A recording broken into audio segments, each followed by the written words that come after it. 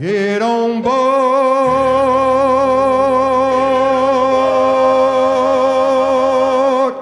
Get on board. Tis the old ship of Zion. Tis the old ship of Zion. Tis the old ship of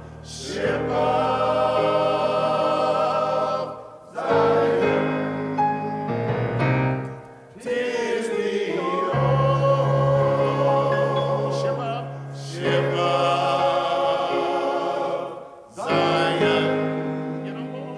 Get on board.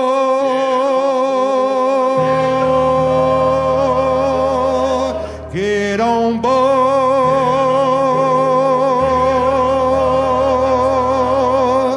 Get on board.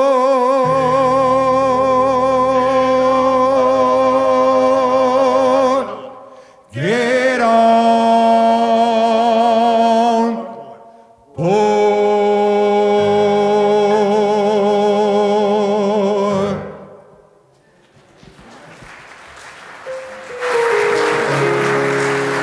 Tis the old ship of Zion. Get on board. My friends, there are many cultures that did not have a written language. And in order for history or any moral truths to be told, they would use whatever animals or objects were at hand to tell stories. Now, I'm sure many of you adults have heard the stories of Brer Rabbit. I'm sure you've heard Aesop's fables where foxes and birds and turtles come to life. Walt Disney even used it in Bambi, a deer that could talk, or a little skunk named Thumper. No, the rabbit was Thumper. I forgot what the skunk's name was. Who? Flower. That's his name. Jesus also used objects that were at hand to tell stories that his hearers would understand. There was a deeper meaning to what he was saying. And we call these the parables because they pointed to something beyond what was really said. And as we look at the 13th chapter of Matthew, we find these words beginning at verse 18. Hear then the parable of the sower. When anyone hears the word of the kingdom and does not understand it, the evil one comes and snatches away what is sown in the heart. This is what is sown on the path. As for what was sown on rocky ground, this is the one who hears the word and immediately receives it with joy. Yet such a person has no root, but endures only for a while. And when trouble or persecution arises on account of the word, that person immediately falls away. As for what was sown among thorns, this is the one who hears the word, but the cares of the world and the lure of wealth choke the word, and it yields nothing. But as for what was sown in good soil, this is the one who hears the word and understands it, who indeed bears fruits and yields, in one case 100-fold, in another 60, and in another 30. That was the end of the parable. And Jesus continues on with what he's doing. And the disciples, like many of us, when we hear theological treatise, we sit there like we understand it. I don't know about you, but I did when I was down at the cemetery.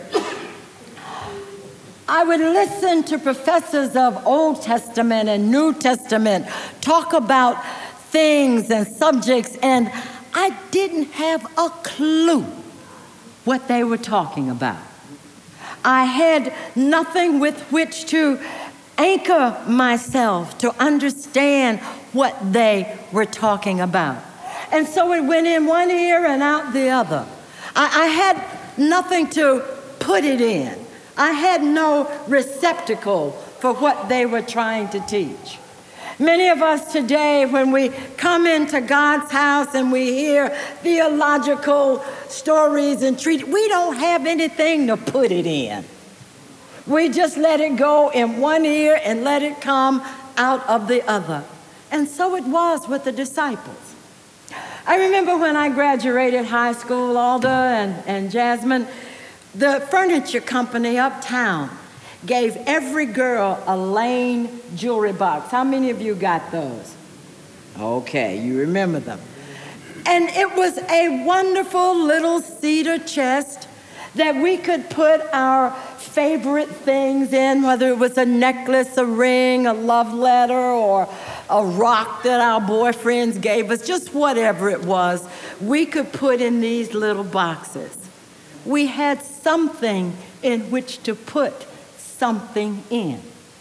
I can remember the boys had little bags with strings on them. And what do you think they kept in there? Marbles. And if they had a cat's eye, oh man, they were something else. And they had something in which to put the marbles. Every year about this time, Granny would be in the kitchen with that big pot, a lot of mason jars, and you know what she was doing? She was putting up for the winter string beans and tomatoes and cucumbers. She had something in which to put something in. Receptacles. You and I are to be the receptacles for the Word of God. But we have to be willing to receive that Word, allow that Word to marinate within us, that we may in turn share that Word with someone else, that we may in turn live out that Word, not just on Sunday, not just when somebody is looking, but every day. We are to receive and live out the Word of God.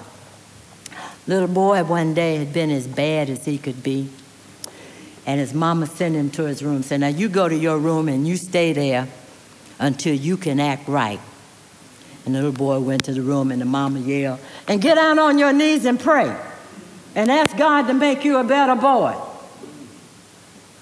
The little boy went in his room. He colored for a while. He read a book for a while. He kicked some things for a while, and finally he decided, maybe I better get down on my knees and pray. And so the little boy gets down on his knees and he begins to pray. Dear God, if you can, make me a better boy. But Lord, if you can't, it's okay, because I'm having fun just like I am. And sometimes we are like that. We are not ready to receive the Word of God. We are not ready to live out the Word of God. And so it goes in one ear and out the other, because our receptacles aren't there. We aren't being receptive. Some people say, well, I didn't get nothing out of the service this morning. My response to that is you need to examine the container that you brought to get something in.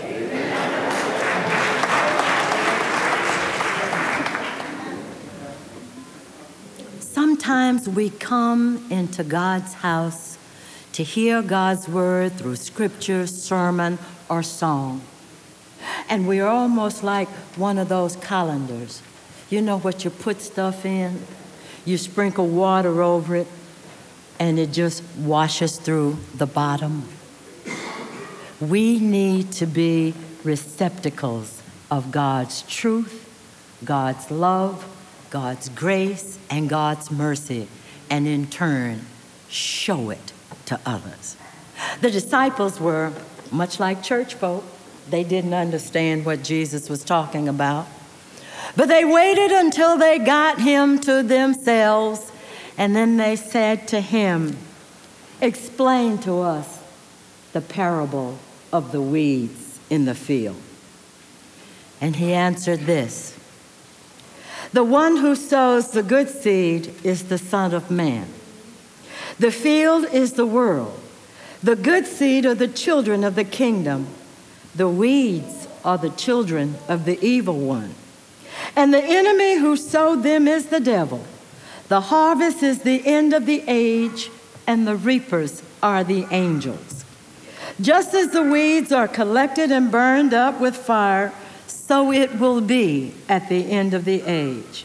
The Son of Man will send his angels, and they will collect out of his kingdom all causes of sin and all evildoers, and they will throw them into the furnace of fire, and there will be weeping and gnashing of teeth. And the righteous shall shine like the sun in the kingdom of their Father. Let everyone who hears listen. So be it. In the name of the Father, Son, and Holy Spirit.